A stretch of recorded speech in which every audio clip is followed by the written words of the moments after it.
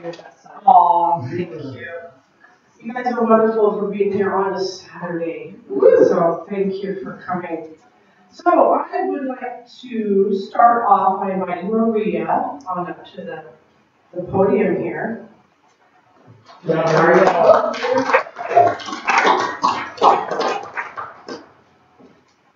So Maria's going to be giving a little testimony on how her serving has helped her. Come on over here so we can look people together. And we have a gift for you. You do? Because she's been so dependable and so reliable. You're always there for us. I don't think she's ever said no to us. And spoils us right. And spoils us with amazing food. This gift for you, and apparently it called out your name as it was on the shelf. That's beautiful. Yes. Thank you. So please tell us your testimony. Journal. Yeah. Okay. Well, my name is Maria. I'm a grateful believer in Jesus Christ. I celebrate victory over codependency, but I still struggle with some poor habits. Welcome, Maria. Such as procrastination and a resistance to exercise. I'm being truthful here. So today I want to share with you how my serving keeps me connected to CR.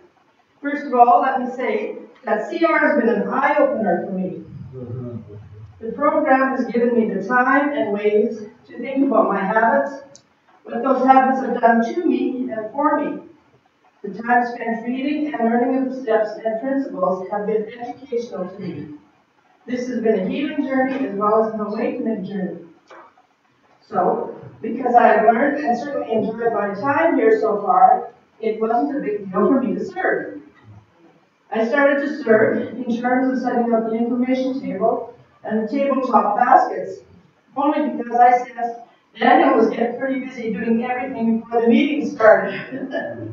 Thank you, Maria. When I suggested that I could handle the setup, she was grateful. At times it was a bit confusing to me, but there really is no right way or wrong way to have a task done. As well, another way for me to serve was in the baking area. The church kitchen was shut down for 6 months, so I volunteered to bake a cake each week for our meeting. I love cooking and baking, so again, this wasn't a big task for me. Now, there are scientific benefits for serving, and a lot more than what I have listed here. So the first one is altruism. And if you don't know what that means, it means it's an unselfish regard to the welfare of others. So altruism is contagious. Yeah. Number 2, serving helps make us happy. Yeah.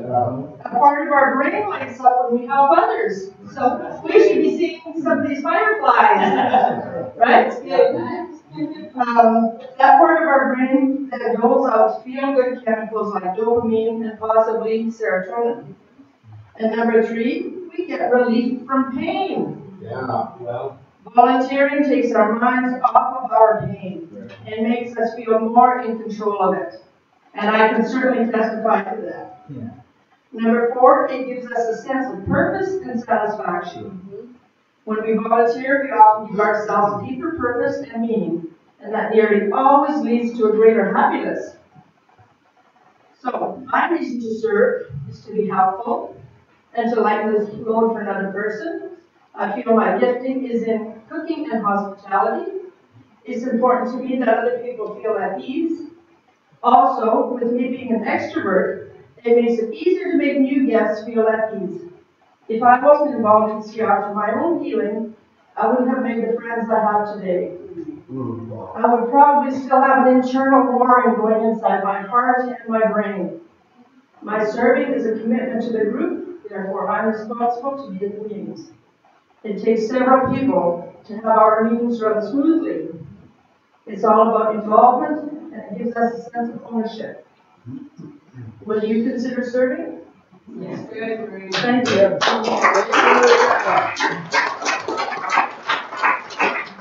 Oh, I got this. Good. How can you say no to her? So I forgot to introduce myself. I guess it's because I assumed you guys know me. So I'm Jan. Hi, Jan. And thank you. I'm victorious over depression. Yeah. And so I'm working some on, low self-esteem. I think we all probably have a little bit, maybe.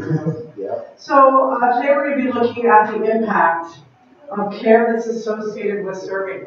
So we're going to start with C, which is compassion. You got her? Oh, here we go. Okay. So many people come to CR and usually they're frustrated or difficult week. They have low self-esteem, maybe self-doubt, or their self-image. People feel rejection or attacked by acts of service. We can give them a smile, a hug, and even just accepting them is a huge piece to getting them to keep coming back. Yeah. Colossians 3:12 says, therefore, as God's chosen people, holy and dearly loved, clothe yourselves with compassion, kindness, humility, gentleness, and patience. That's what CR serves. Now we're going to go for A. A for acceptance. Accept people where they are, okay? Some attendees have stored up feelings or types of attitudes that can quickly change. Give them hope by understanding how they feel. Smiling, greeting allows the negative stress to lessen.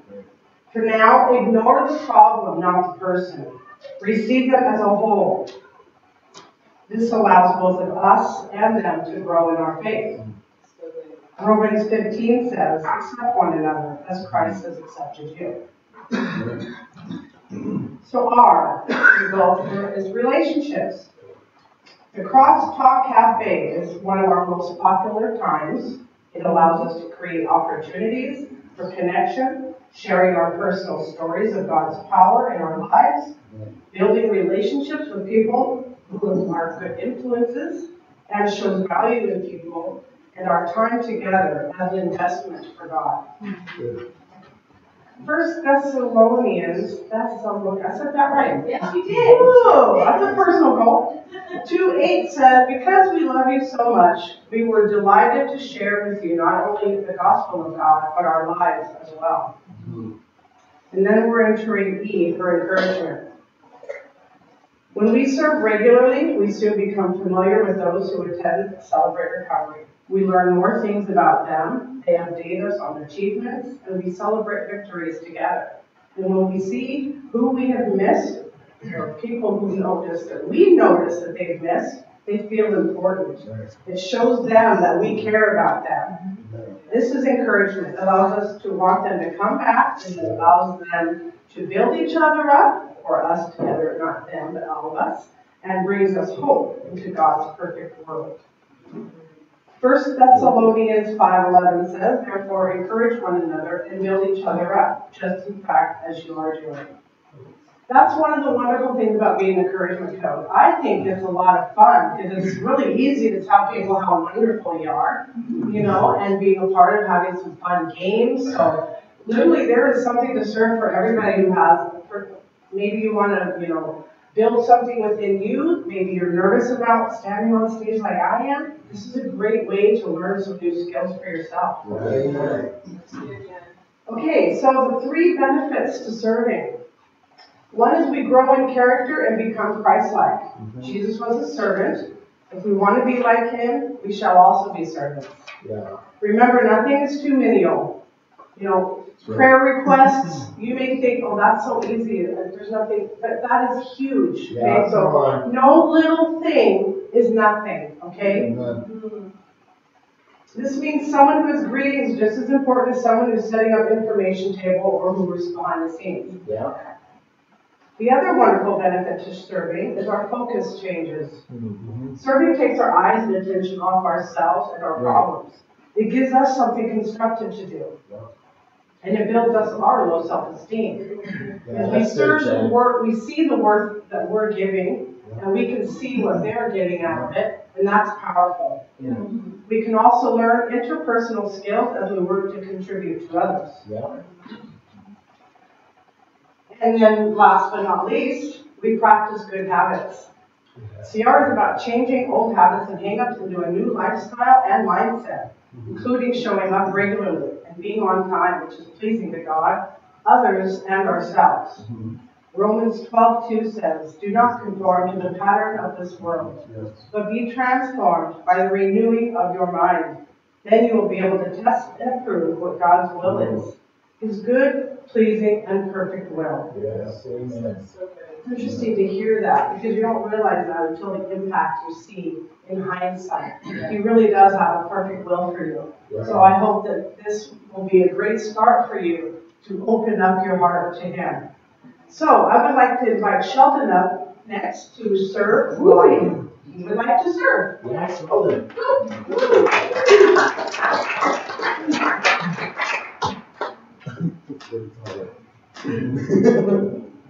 Morning. Good morning. Thanks for letting me come up here. I'm a little nervous about this too, but I'm Sheldon, Hi, Sheldon. and I'm a grateful believer in Jesus Christ, and I'm here to sustain victory over sexual addiction. Welcome. So Shirley asked me to come up here and do a little talk on why I want to serve, and at the CR. And so my journey began in, well, part of it, focus on that, is October 7, 2017. I was separated from my wife. I was living in the basement of my daughter's place. And I wasn't doing very well. I was depressed and sad, and I was feeling totally hopeless. My wife and I had been trying to, start over, renew our relationship, kind of do the dating thing, and it wasn't going well. It didn't look like it was going to be successful. And I look back and I can see myself in that basement suite on my knees, just crying out to God and looking for answers and asking Him to tell me what to do. I kind of visualized David there, and when I read some of the Psalms, I was just crying out to God. That's kind of how I saw myself. And at the same time, while I was doing that, my wife was doing her own thing, and she was watching some videos, YouTube videos on relationships and marriages and infidelity and that sort of thing. And at the same time, I believe Jesus came to both of us. And just about the time I finished crying out and this sort of thing, she texted me and told me to come. To come back home right now. Wow. And so I believe that God had spoken to both of us at that time.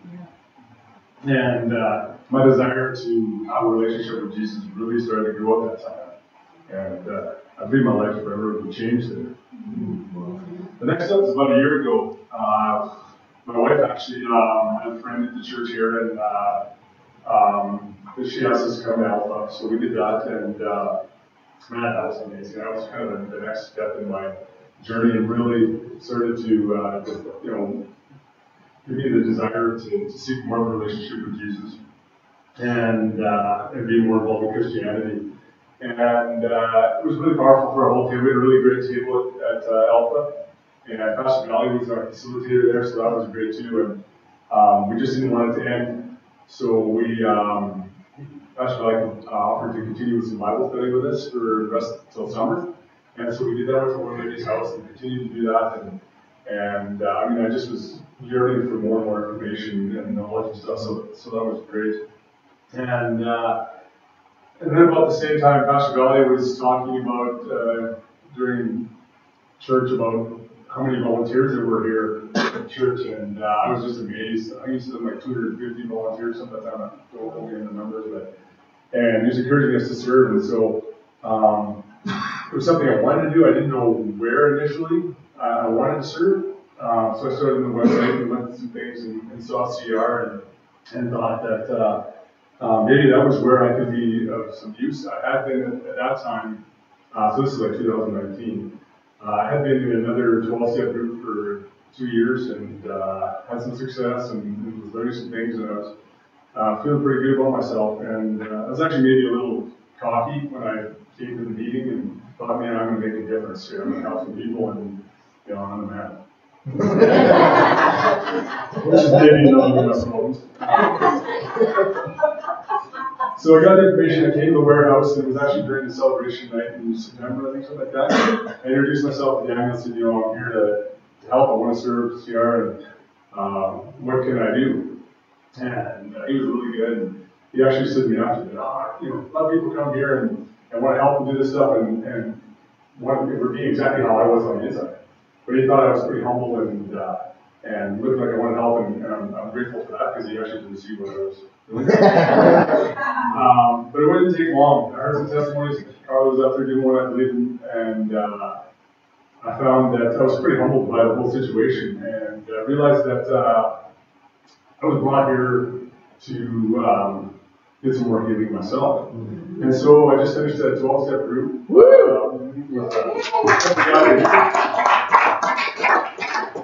And so that actually, I think it was that meeting, it was mentioned about it, and I looked to see, or asked if I could get into it, and it started, I think, the next week. So I don't know who was moving the pieces of that part there, but usually it is.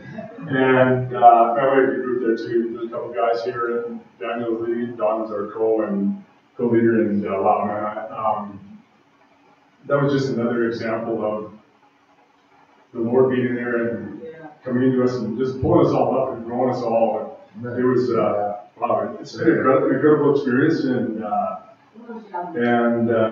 you know, the amount of growth I've seen in those guys and myself, it's good. It's good, and you know, it's grown my desire even more to want to help people to get what I got out of this situation. Hopefully, in more of a humble way. So, thanks very much. Yeah,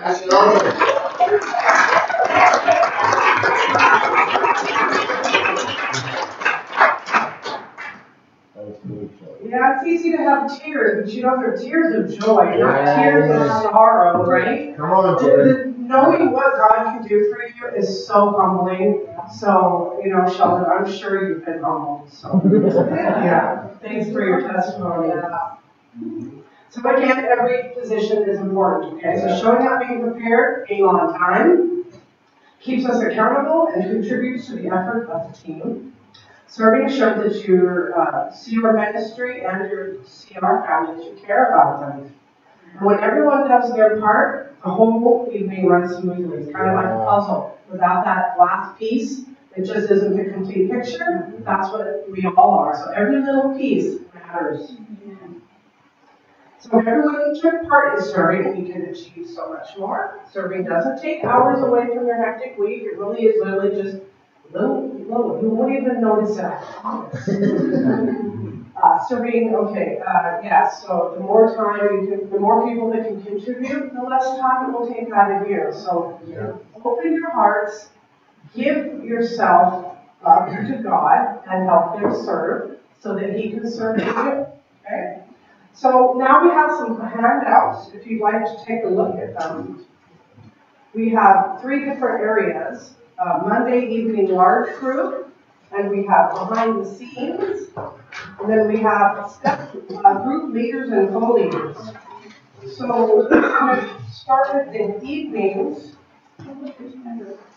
Oh, pardon me? Oh, I'm sorry. This handout here that's got the questions and your phone number and all that, so we can contact you. Okay, everyone got that? Okay. So we're hoping that all of you will check a box of some sort. Even if you're nervous, you know, there's training. You're not expected to know what to do, okay? So remember that. So there's a worship team leader, sound setup and operation, greeters, the lead reading and steps principles, lead serenity prayer, open share and leader or co-leader, worship team, singer, instrumentalist, computer and media, and also you will be trained for that, so you're not expected to know what words, you know, it's not going to be too terribly hard to learn that. And large group welcoming for the opening, announcements. There's offering, the usher, so if you're nervous about serving, something as simple as ushering is really easy.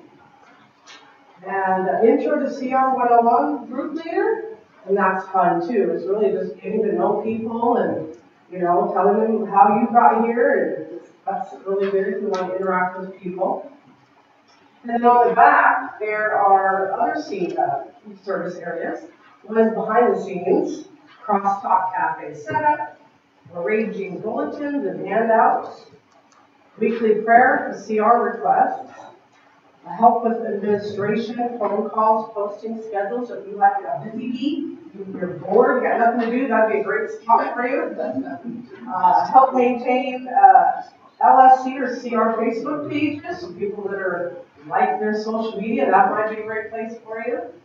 And maybe there's something that you can offer that you've noticed that we need a service in, and maybe you can have your input. Maybe there's something you can help us create. A crosstalk cleanup, info table and setup, and then help with childcare, and that's a big thing. We want CR to grow up. We'd like to really try to get childcare to kind of an issue. And then finally, there's this 12-step setup group, okay? So we have the 12-step leader.